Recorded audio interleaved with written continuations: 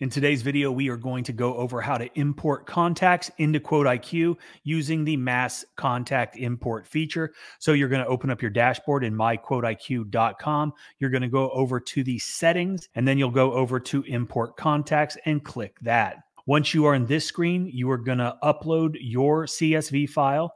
And I do want to talk about the importance of having all of the required fields on your CSV file match those that are needed to properly import to QuoteIQ.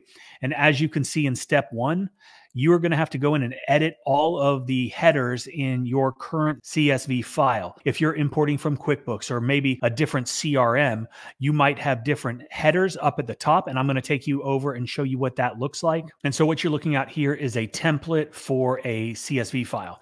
And what you are going to have to do is make sure all of your headers are in lowercase and make sure it's first underscore name, last underscore name, email, etc., etc. Just make sure that all of your headers match what you're seeing right now on this screen and what we have over in the import contact section of the app. The only required fields are first and last name.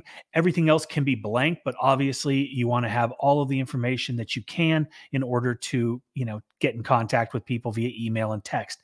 So let's go back over and upload this file. So we're going to click upload CSV file, and we are going to go over to downloads where mine is. Click on that and then click finish upload. Success. The import of your contacts has been successful. Please allow up to 5 minutes for the list to update.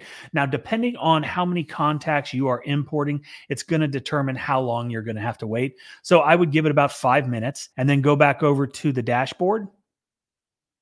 Click on contacts. And if you recall, the last names on each of those 3 contacts began with the word test. And here they are. Each of these were on the CSV file, and now they are in your contacts list. So that is how you import contacts into QuoteIQ.